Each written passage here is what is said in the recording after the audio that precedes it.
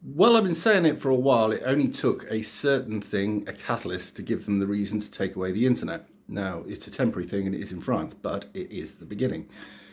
Basically, what they're saying is that because of Snapchat and Instagram and other platforms like that, that the youth were able to get mobilized.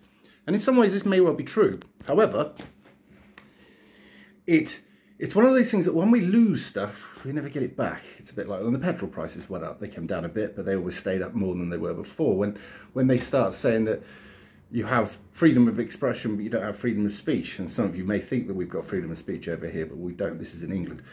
But in France, what happened was a young lad's been shot point blank range by a policeman who's now in a whole world of shit. However, what was he doing? What was his history? He was, or had been, a criminal. And I think he was due back in court. But like the George Floyd thing and others before, they make heroes out of criminals. And now people have gone out and decided to create all sorts of damage and violence in the name of, oh, it's unfair, oh, it's racism.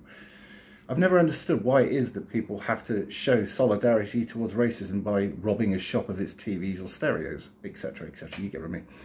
However, it's a very serious thing that what they're doing over in France, and they're saying they're turning the internet off temporarily to stop any more further organisation of violence.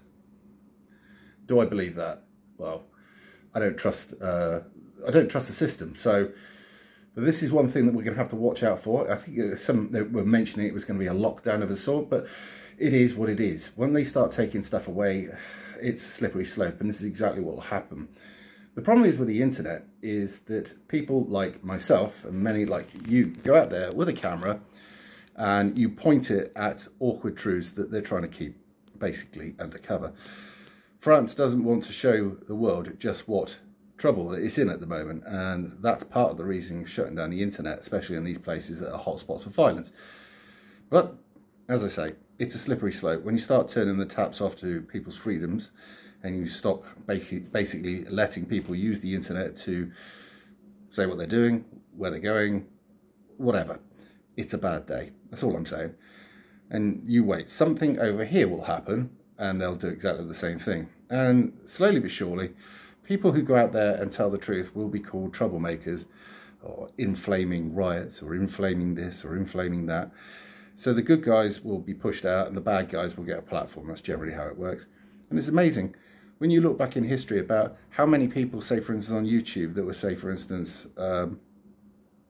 directly linked to terrorism, that still kept their platforms. And yet the average guy who was calling out said terrorism or something else that's going on in the world, or the obvious problem that you have that when you invite the third world into your country, then your country will slowly become like the third world.